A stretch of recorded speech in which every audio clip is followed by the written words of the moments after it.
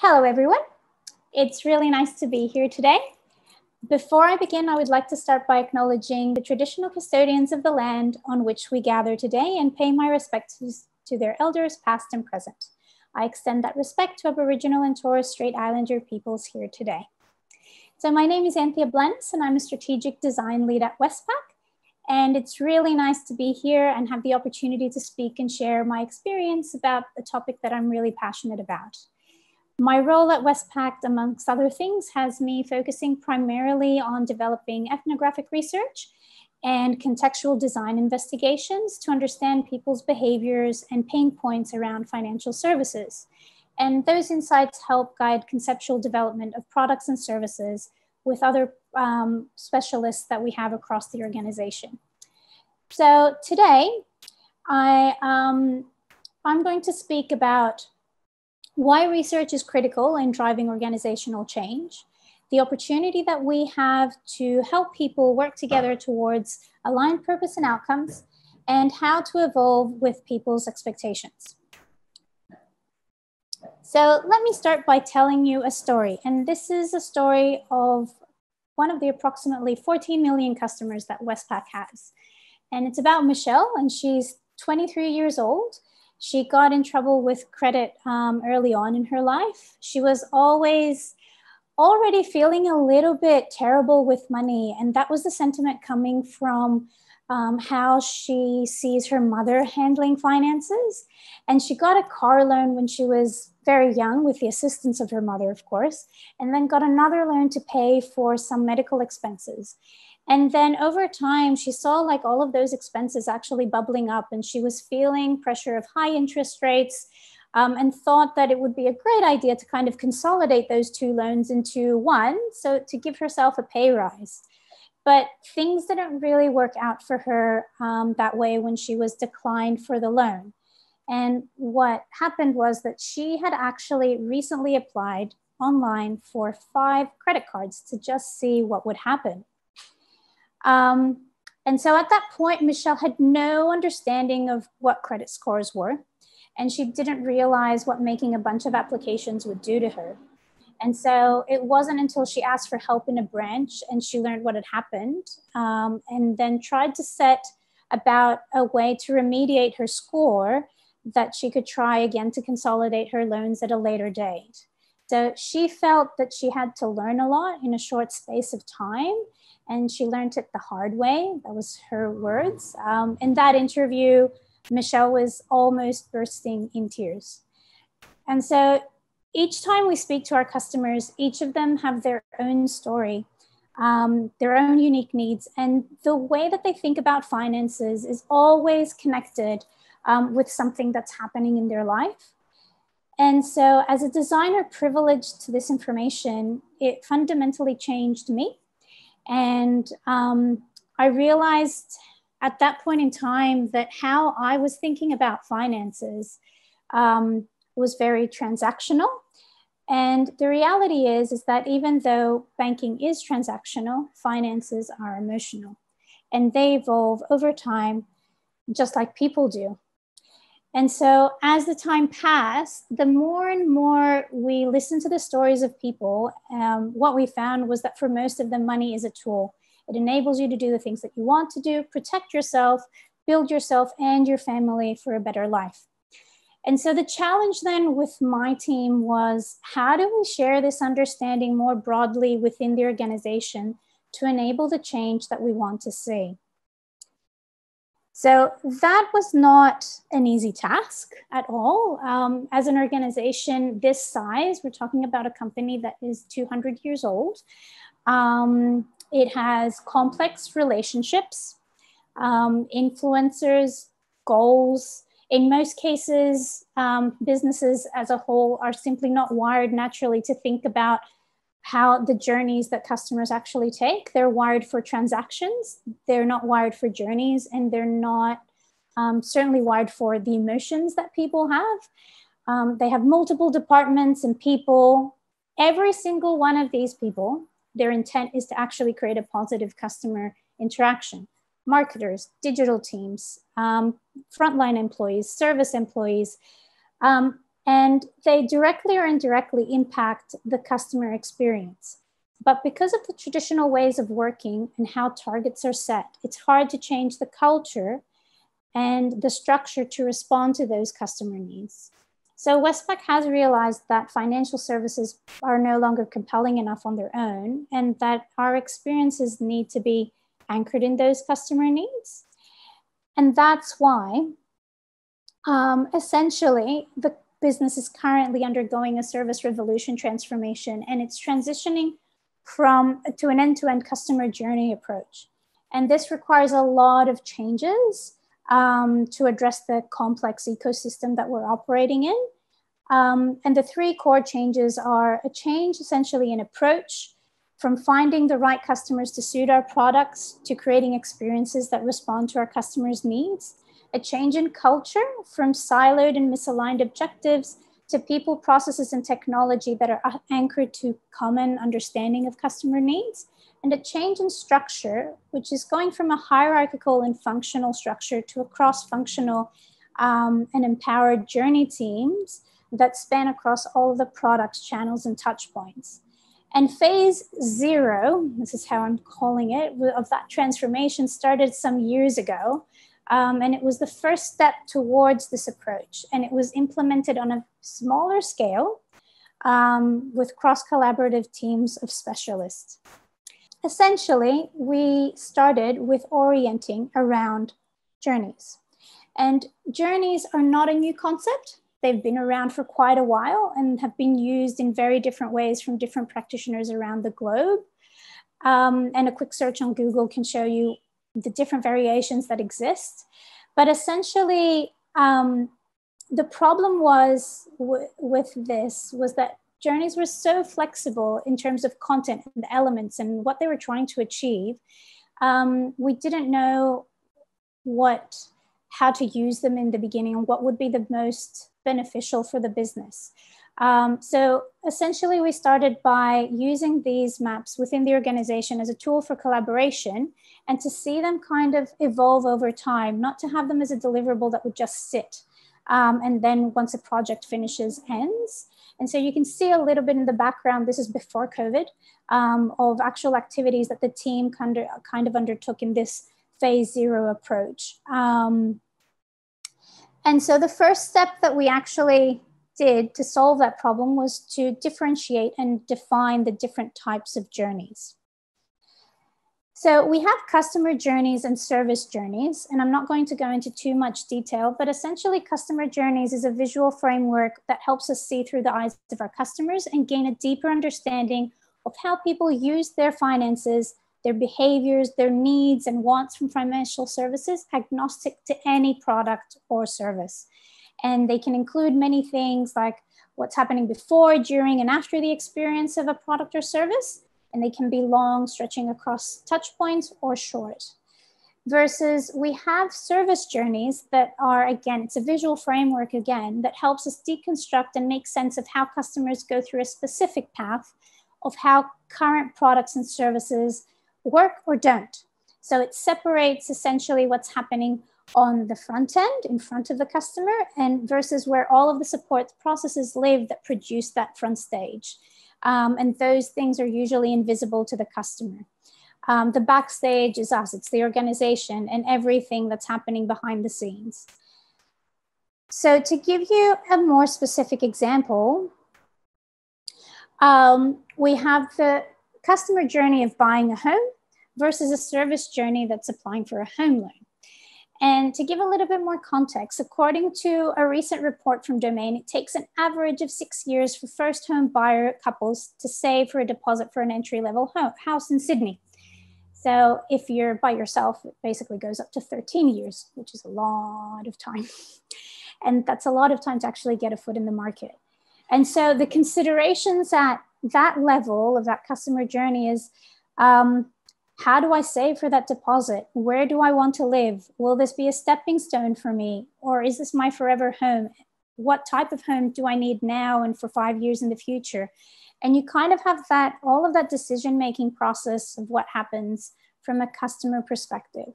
Versus if you look at applying for a home loan, that's basically like after you've actually kind of made the decision of what you actually want to do. And you're thinking about questions about what loan can I afford? What are the repayments? Is there a way to pay it faster? What documents do I need to submit? What if something changes and I can't afford those repayments? So very simply, this is kind of a difference between those two things. And we needed to separate those within the business to have a common language. So journeys are a flexible concept. And they can be relatively short and simple, like making a payment. They can be long and complex, like buying a home. Or they can span across an entire arch of a relationship over potentially many years, like a customer life cycle. And I guess I want to pause here for a moment to really emphasize the importance that that life cycle has for us and for a business that has been operating over 200 years, as we have so many customers that have been with us for a very long time, from when they got their first job, getting their first car, first home, had a family, now they're close to retirement. And some families actually have been with the bank for generations, and others have been selecting only the bank for a specific service. And the interviews that we take of people are basically at various stages of their life. And the more we do that, the more we understand what really matters. Then we kind of take all of those learnings and reflect on what we can do better to set our customers up for success. Very complex, because life is complex, but for us, we need to embrace that complexity, because the decisions that we make affect the lives of other people and possibly entire communities. So I really want to give you an analogy, because I love this video about the geospatial world. It provides a great analogy of how to move between that flexibility of journey. So I'm just going to play it for a moment.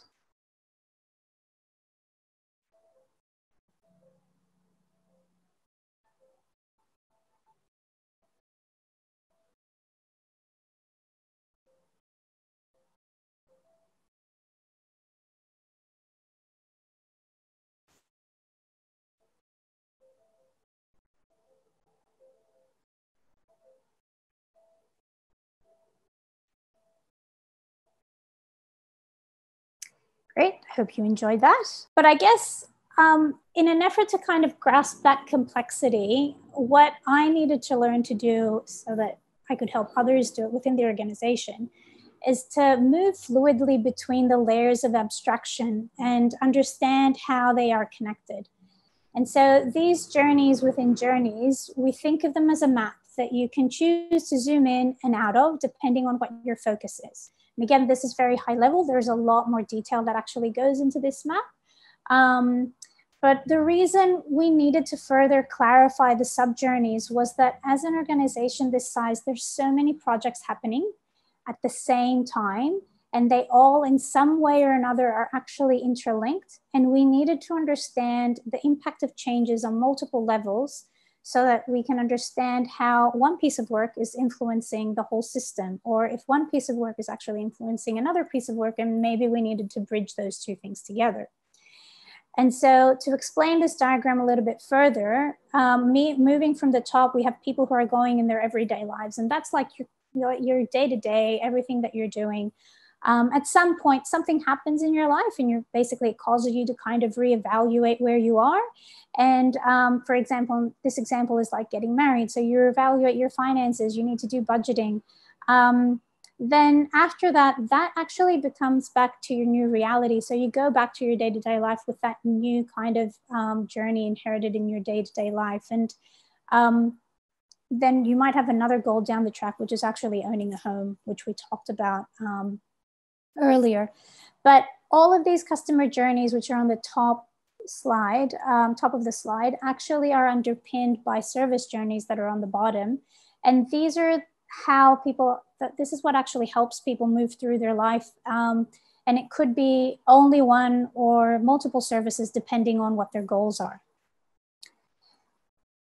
So drilling down a little bit further, another consideration on how we've used these maps when designing services, and this might sound obvious, but sometimes the obvious can be missed, is that people going through the same customer journey go about it financially in a very different way. So that's why we consider behavioral cohorts in the work that we do, because we know that the same services that we have can be used in a different way by different people. So in this example, Margaret changed her everyday behavior to save money and go on a holiday, got a credit card just for a backup in case of an emergency, and also purchased travel insurance because she's a little bit like, she wants to have that safety, versus Emma, and she is a little bit more spontaneous. She lives for the day. She purchased the tickets. She went on a holiday. She used her credit card, splurged on a trip, had a fantastic time. And then she came back to a huge bill and she didn't know what to do with it, and need to decide how to pay it back over time. So I guess both of these examples are just illustrative at this point in time, but it shows you how people can use the same products in a different way, have different outcomes, and all of that is incredibly complex, but we need to understand that so that we can understand the impacts of how we design our products and services. And when you see things under that lens, it really forces you to stop and think about what problems you're solving, for whom, and how much of an impact these changes are going to make.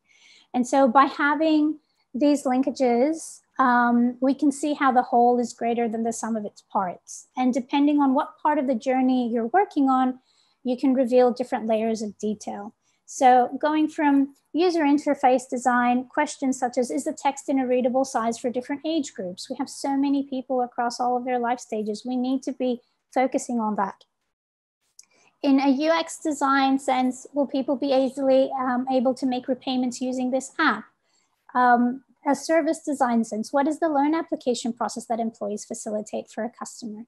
And then at the final end of it, it's basically looking at a complex system of a person that actually needs to make a decision. Am I really making the best financial decision for me and my family? And if we can basically align ourselves to understand what it is that customers are actually looking to get out of the services, we can actually trickle down and see how that actually applies to the work that we're doing in the moment.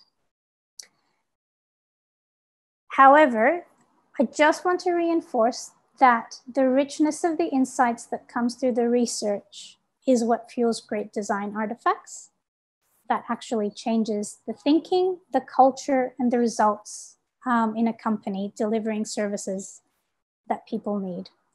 So if you don't have yourself grounded in research, these documents can be very, well, not effective, they can be dangerous. This takes me to my next point. Because of all of the research that we've done, what we realize is that people's needs don't change over time. What does change is their expectations on how we service those needs. And so to give you an example, a customer need is actually accessing my money. That specific need has existed for a very long time. And so 60 years ago, people could only access their money if they physically went into a branch and requested it from a teller. Access was limited to weekday working hours only.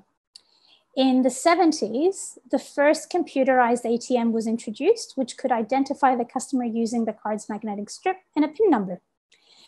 Initially, the machines only operated from 7 a.m. to 11 p.m. And then the number of ATMs exploded during the 1980s and 1990s as the banks moved to electronic banking. And by 2017, though, numbers were declining with ATMs because tap and go cards were increasingly replacing cash, even for small transactions. And over the last decade, digital wallets have grown from a niche payment option to a global phenomenon. So the fundamental need of accessing money when you need to pay for things has not changed. What has changed is our expectations, our behaviors, and how we fulfill that need.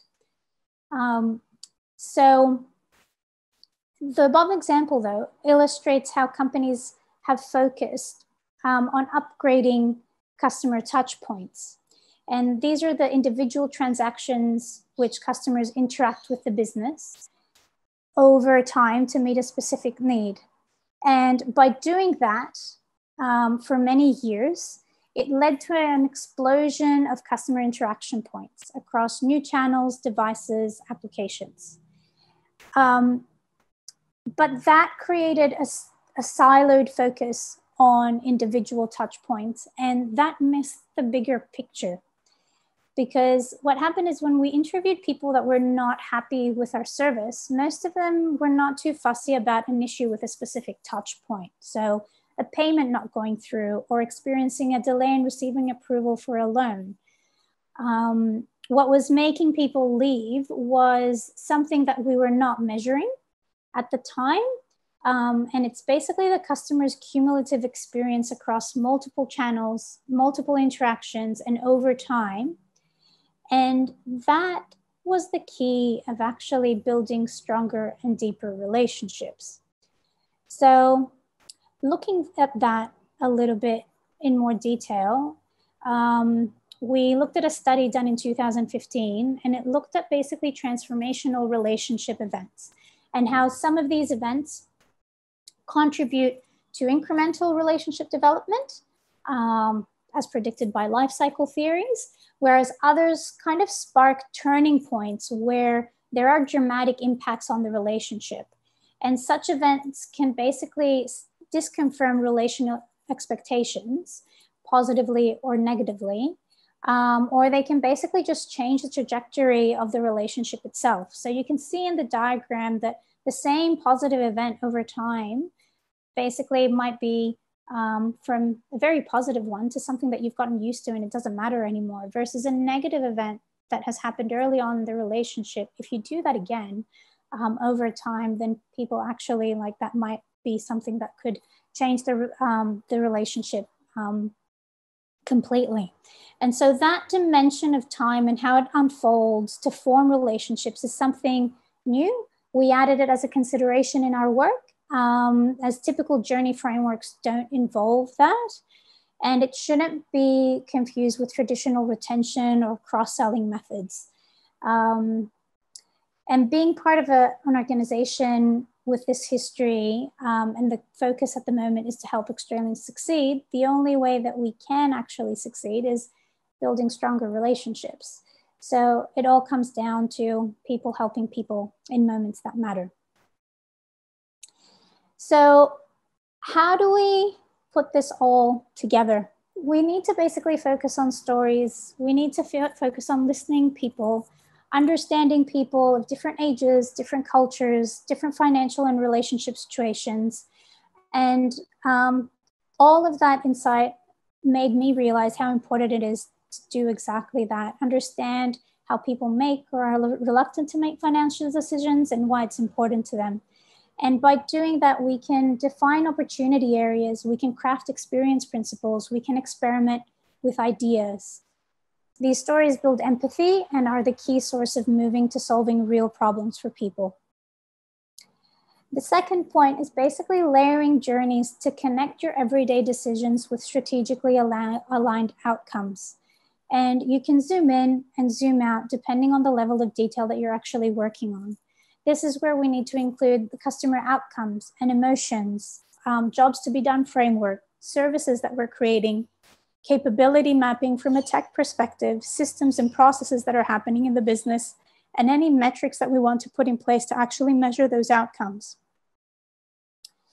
And the last piece is factor in how you can build relationships over time. So it's really important to understand that there are life events that actually change the course of how people actually view their finances. There are moments that actually matter in people's life, and we need to be able to identify those and adapt to those. Unforeseen circumstances. So I know that we've basically talked about really great scenarios today, like positive ones, owning a home and getting married, but there are unforeseen circumstances like losing a job in a pandemic that wasn't something that people actually were thought that would ever happen. And how do we adapt as a business to basically solve for those needs in a manner that is showing genuine care for people? And also looking at influential relationships. So in the beginning of your life, you're by yourself, you make decisions possibly by yourself, but over time you have other people in your life that you actually are joining finances together. And how you manage your money might not be the same as how other people manage their money. And those are kind of considerations that change the outlook of your financial situation. So the work that I've been doing in the bank did not happen overnight, and it is a collective effort across multiple teams. This work really is aiming to shift the culture and mindsets, because we need to activate people to see the change actually become a reality. It's an ongoing, continuous challenge, and it requires vision, persistence, tenacity. So any methods or deliverables are short-lived without the people championing and shepherding key influences within the organization. So I'll leave you with a question of what could you do today to adopt this approach within your organization? Thank you.